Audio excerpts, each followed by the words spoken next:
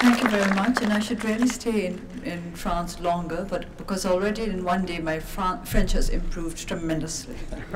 I can understand younger people as well as older people.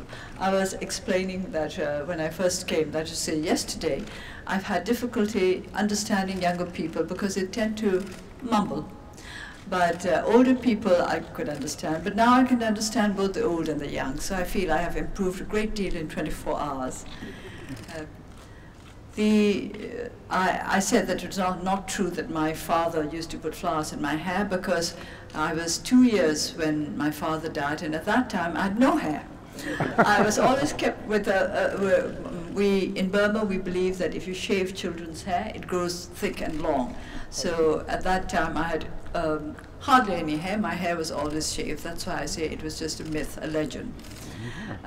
But I'm very touched that people think that he put flowers in my hair. The reason why I wear flowers in my hair is actually because my mother used to do so, because the Burmese used to do so. This is very much a Burmese tradition that ladies wear flowers, women wear flowers in their hair, girls wear flowers in their hair. But these days, Burmese girls have started cutting their hair short. And so they no longer wear flowers in their hair, and on top of it, they don't know how to put flowers in their hair and have great difficulty because my personal assistant has short hair and doesn't know how to help me. But I'm very happy to be here, and when the minister said that Paris, France signed the Universal Declaration of Human Rights in 1948, I'd like to remind everybody that so did Burma. Burma signed the Universal Declaration of Human Rights in December 1948 and was one of the first countries in the world to do so. So we should be committed to upholding all the basic human rights. And in the beginning, when we first became independent, we were a democracy, a parliamentary democracy, and we certainly put a lot of importance on on support for human rights. These rights were eroded during the years of military rule, but we hope that we will be able to restore them to their former glory. And in our struggle to do this, we have been helped greatly by countries like France, which believe in the basic values that are linked to an acceptance of every human being to preserve his or her dignity. I was asked a couple of days ago in London what I thought of people who say that some countries are not yet fit for democracy. And I said that in my opinion, if there is just one person in that country who truly believes in basic human dignity, then that country is fit for democracy. But in order to make ourselves familiar with the institutions as well as the practices of democracy, we need the help of mature democracies. And this help we have been having in generous measure.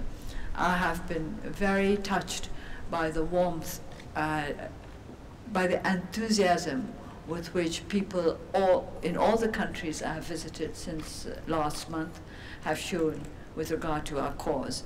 In Thailand, which is a close neighbor, and a fellow member of ASEAN, I found that the people of Thailand were very much aware of the struggle of the people of Burma, and although as neighbors we have little problems such as you have with the English and the Germans, etc., I am confident that these problems will be overcome and we will be able to work together to make our region part of the world that respects human rights, not just by word of mouth, but respects it in action.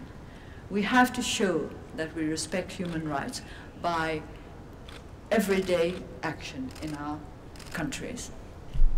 The minister has talked about the recent changes in Burma, and there have been changes, but these changes need to be maintained.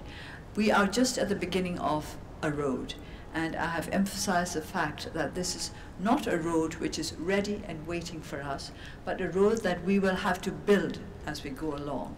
This road is open, but actually, like a lot of roads in Burma, in very bad condition.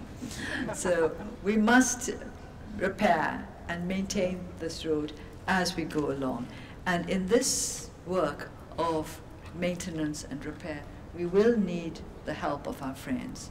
I have repeatedly emphasized the need for development and humanitarian aid and investment which are democracy-free and democracy-friendly and human rights friendly. That is to say, which are based on such principles as accountability and transparency, and which keep up an awareness of the reforms that are still needed in our country. So investment, aid, whether development or humanitarian, should be carefully tailored and calibrated in order to help the process of reform.